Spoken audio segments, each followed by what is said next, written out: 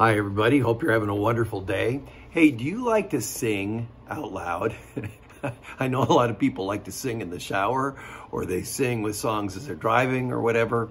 Have you ever noticed that if somebody records you when you're singing in the shower, or you're singing by yourself in the car, I think, man, I really sound good.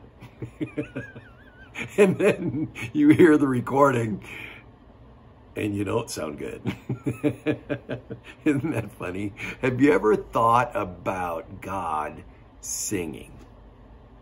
Now, a lot of times we don't think of God as singing. We think of God proclaiming and God judging and God dispatching his son to this world. And of course, angels sang on that first Christmas Eve, to the shepherds. We think of angels singing, but God singing? And if God sings, what kind of voice does he have? Now, listen to this verse. This is Zephaniah, kind of an obscure book in the Old Testament.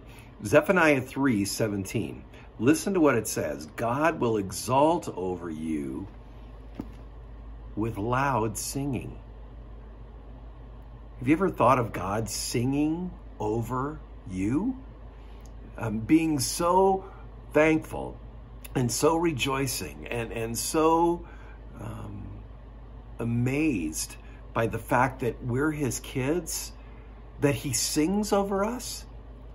So the next time you're feeling kind of anxiety-ridden, depressed, anxious, whatever it is, I want you to think about this. God is singing over you.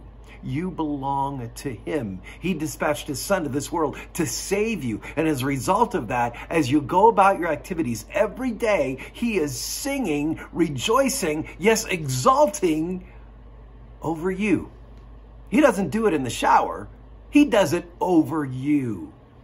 Let that comfort your soul and bless your spirit today as you go about this day singing and rejoicing and praising God. And don't let anybody record it.